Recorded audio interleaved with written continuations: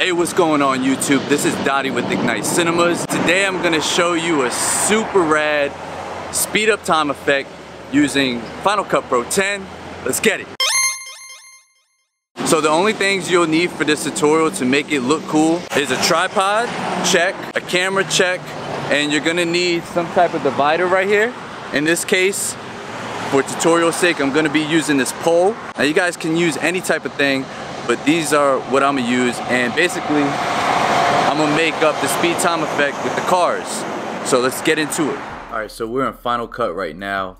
When I filmed the shot, I did mine for almost a minute. It would have been ideal for me to get to a minute, but I got to like 39 seconds. However, when I was creating the shot, I realized this section right here was gonna cause some problems as I predicted, and yeah, but I'll show you quickly how to do it with this, but I'm gonna show you another scene that I got so you guys know how the final is supposed to look.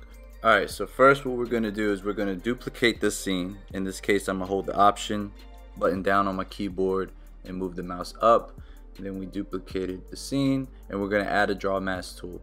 Now before we do a draw mask tool, I want to come up here and change it to 25% so we can see. Alright, click the top scene that we duplicated, come over here to draw mask, under mask, put that up top. Then it's going to say control point. Now I want to essentially have everything past this pole on the left to be moving fast and speeding up. So that's why I'm going to draw my mask along this pole here. What we're going to do from here is we're going to increase the speed. I'm going to go like 8 times. And then you should get an effect like this. As you can see, it does look a little funky though because of this backdrop right here, and it looks a little off to me. Now luckily, hopefully you guys don't do the same mistake. I found this clip, the stock clip on video blocks, and I downloaded it, and it's kind of like the same concept.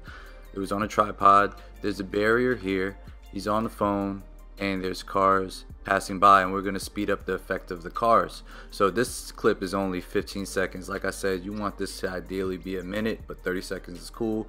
15, we're going to work with the word because no excuses. We get it done. That's how we do over here. We ignite it up. So again, you're going to highlight the clip, insert into your timeline, hold down the Option key, and move your mouse up. That duplicates it. Now that that's selected, we come over here to mask, draw mask, and you put that up top. And we're gonna outline around his arm here by the barrier. So to play it safe, I'm gonna go here, here, and that should be good to go. Then what we're gonna do is we're gonna speed it up. Let's go 8x, and it's only gonna last a minute.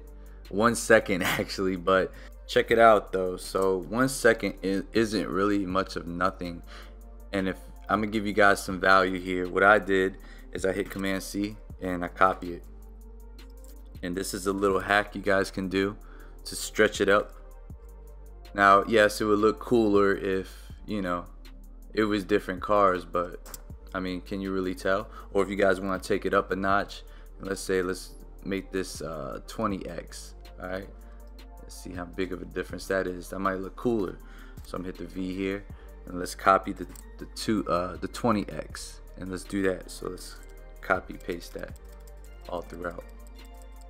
That looks a little cooler. So there's workarounds in case you don't fulfill it right. You can always make something work. Real quickly, I want to also thank you guys for helping this channel reach 1,000 subscribers. I've been on this YouTube journey for 2 years, so I really want to thank you from the bottom of my heart, and I hope you guys keep enjoying these Final Cut Pro 10 tutorials.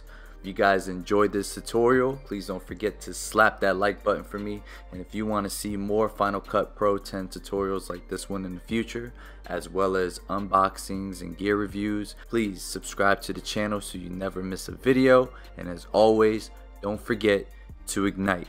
See ya.